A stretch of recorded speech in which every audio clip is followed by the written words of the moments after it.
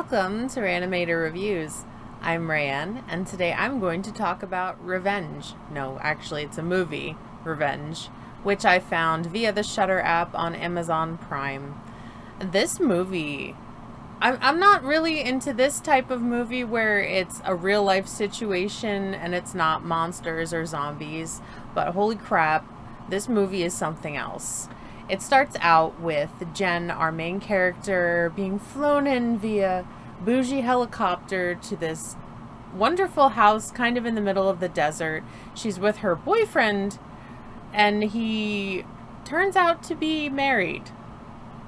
Which she doesn't seem, he takes a call from his wife while she's laying in bed, and he gets back in bed, and she seems kind of bothered about it, but just kind of goes along with it. So the next morning, two of his friends randomly show up. She was supposed to leave before they came, but they ended up coming, I think, like a day or 2 days early for their yearly hunting trip, and we're very surprised to see her there. It seems like both of the friends are extremely enamored with Jen because she's very, very beautiful, and they're just, they're eye-effing her the whole time. And, they're having some drinks and partying, and she's dancing with everyone. And unfortunately, this leads to one of the friends thinking that it's something that it is not. And she lets him know, I'm not into you. Like, obviously she's dating other dude, but he does not take no for an answer. Unfortunately, he does assault her sexually, and when Jen goes to her boyfriend about it, he's a complete asshole, and she just wants to go, leave. She wants the helicopter to come, threatens to tell his wife what's going on, and he smacks her across the face. So, obvious decision here, she runs, and he goes after her. The friends go after her. They agree to call the helicopter, get her out of there. She just, doesn't want to be there. She just wants to get away. So what does he do? Pretends to call the helicopter and then promptly pushes her off a cliff. She lands on this weird tree thing. It impales her, and they kind of just leave her for dead. But nay, she's not dead, and she's pissed, rightfully so, and she gets ultimately what this movie is titled after. Revenge. So I'm gonna leave it off here as it is spoiler free. What did I like about this movie? It is so gory. It is incredibly gory. It has those really long, lingering, lasting shots of people digging into skin to remove something, and you just wish the camera would pan away, but it doesn't. And I thought that the practical effects were really, really, really good. I really liked that. I liked that there wasn't a lot of dead time in it. It kind of just kept rolling, which is great for a short attention span. So perfect. I thought that the characters' reactions to things were, very realistic. There wasn't, well, save some of the stuff.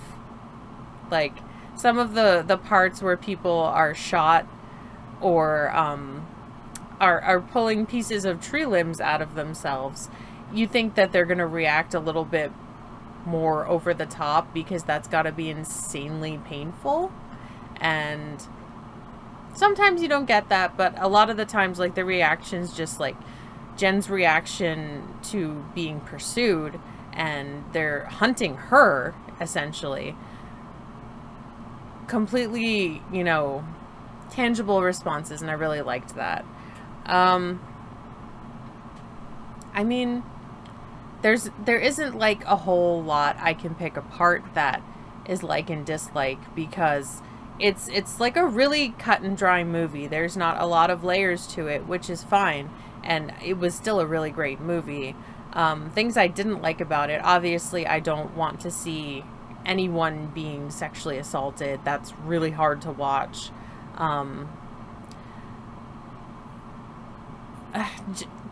It felt like with the friend that did, do that to Jen, they were sort of building him to be like a sympathetic character, because after everything happens, he's like, why did you push her?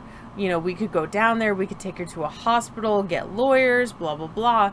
And it just seemed like they were really kind of pushing for you to not completely hate that guy. But there was no way I couldn't hate him, just because, like, he's obviously a terrible person. Because he did that. And, like, having these soft, warm, wonderful thoughts of what they could have done to help her afterwards does not make up for what he did. That's my opinion. I know probably a lot of people are gonna, you know, not sympathize with Jen as much because, you know, she is the other woman and she put her, quote unquote, put herself in this situation, but nobody deserves that. And if that is your thought process, please get off my channel, because no thank you. I would probably rate this movie like a 3.5 out of 5. I had a really good time watching it. Initially, I had kind of just, you know, put it on while I was cleaning and would catch snippets here and there, and it would actually make me stop and just be like, oh my god, like, that's still happening. Oh, like, just a lot of blood. I really liked it. So then I rewatched it today and gave it my full attention, and very good. So good. Definitely, you should check this out. If you're a fan of I Spit on Your Grave, you're definitely going to like this. Just be prepared to feel a lot of things like disgust, be it over gore or over, you know, really terrible domestic situations. You know, maybe if you're not in the best mind space right now and you're feeling a little delicate, don't watch this. Save it for when, you know, things are great everywhere, the world is great. The world is just not great right now. And I totally get it. But have you seen this movie? What are your thoughts on this movie? Please leave me a comment down below. Do you have any other Shudder recommendations? You know, shout them out.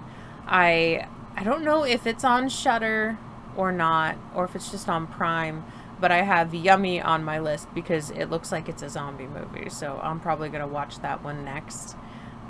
If you have not yet, please do subscribe to the channel. I'd love to have you. You can find me on Instagram and Twitter at Rayanimator Reviews. You can find me on Facebook at Rayanimator Reviews. On Twitter and Instagram, it's at Rayanimator. I screwed that one up. I haven't filmed in months because it is so hot back here and it's unbearable, and I can't wait to go back out into the living room because I'm just sweating.